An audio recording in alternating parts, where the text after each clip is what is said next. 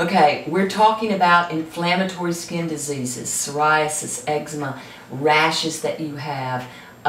What traditionally has been, the way they've been treated traditionally is just to put something on the surface of the skin. The skin is a window to what's going on the inside. So although you may have the gene, absolutely, you can certainly mitigate and moderate these things. The first thing the symptoms, the first thing that you want to do is you want to deal with the inside. It's all about optimizing your internal environment, basically. Number one, do you have low hydrochloric acid and need digestive enzymes that have hydrochloric acid in them? Are you full of fungus internally? Are you overgrown with fungus due to your diet? Do you have inflammatory gut disease?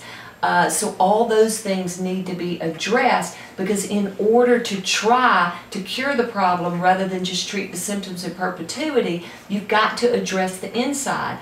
Oftentimes, on occasion, despite my Maximal Street skin products being, when I formulated them to be able to be used for medical conditions as well as cosmetic issues, sometimes I even have to bring in pharmaceutical topicals. That's why I formulated all the skin physiology healthy pharmaceuticals, because when you have an inflammatory condition or a rash where the skin, the epidermis, even the dermis is inflamed, you don't want to put any products on the skin that have inflammatory chemicals in there. That's like throwing gas on fire. So number one is you deal with the inside. Number two, you want to use pharmaceuticals that are healthy, that don't have any of the inflammatory skin conditions. But what can you use of my skin products to help soothe and calm and mitigate the symptoms, basically? Moderate, if not get rid of them entirely.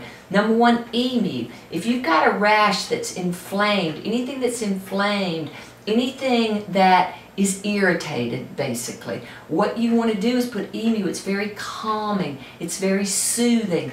For shingles, any sort of rash that's inflamed, Emu serum, also very healing. Now, if you have a wet rash, if you have an itchy rash, that's generally more of a fungal rash. And so that's when, number one, you want to put serum, because it doesn't have oil in there. You don't want to put anything that's oily that holds in moisture. You can use hydration, which has no oil, but helps keep the inflamed skin from losing more water, because when it's inflamed, it loses water into the air. So hydration helps stop that. Vitamin C is incredibly anti-inflammatory. Night regeneration, very calming, very soothing for any sort of skin inflammation.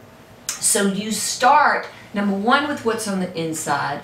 Number two, a lot of times, and I am encouraging physicians to always choose products that, from my skin physiology, healthy pharmaceuticals. I formulated the topicals. A lot of times hormones, you need to investigate internally to see if you've got hormonal issues. There's a whole gamut. You see your physician, you see your health practitioner to look at internally what's going on, but you've got to deal with the inside, and then you have to decrease the inflammation, and that starts with not putting inflammatory chemicals on the outside.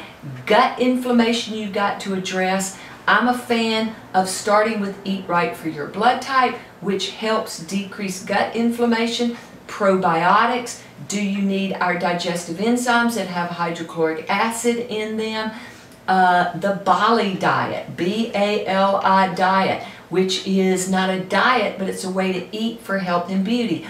All of those things which decrease gut inflammation are going to decrease the inflammation on the surface of your skin, even if you have the psoriasis and eczema gene. But so many times it is you are what you eat, food is your medicine, and understand that we cannot medicate you out of what you eat your way into. So it starts with the internals, and then the synergistic internal supplements that are going to decrease the inflammation, that are going to help heal the gut, and it starts with food.